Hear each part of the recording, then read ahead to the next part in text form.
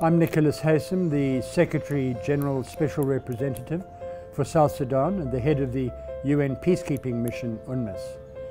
Every year, on the 10th of December, we mark Human Rights Day.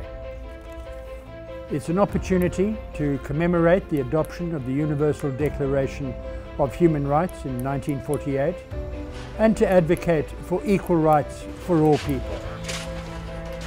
This year, the whole world is focusing on how rights are the beginning of peace within societies and a way to create a fairer society for future generations.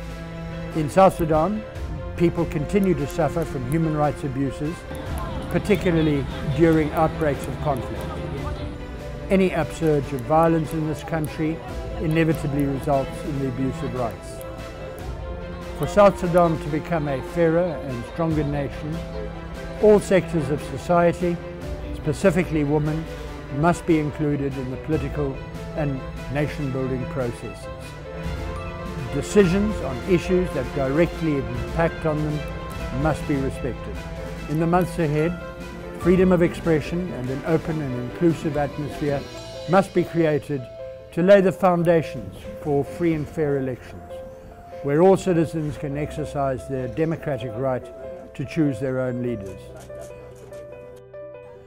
Ultimately, the promotion and protection of human rights in South Sudan will only be achieved if they are effectively led by the government and people themselves. Respect for the rights of citizens will contribute immensely towards the attainment of durable peace in the nation.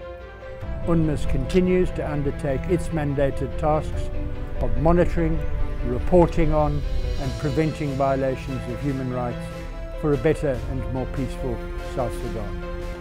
On this Human Rights Day, I call on all the South Sudanese to pursue peace by laying its foundations through respect for the human rights of each person.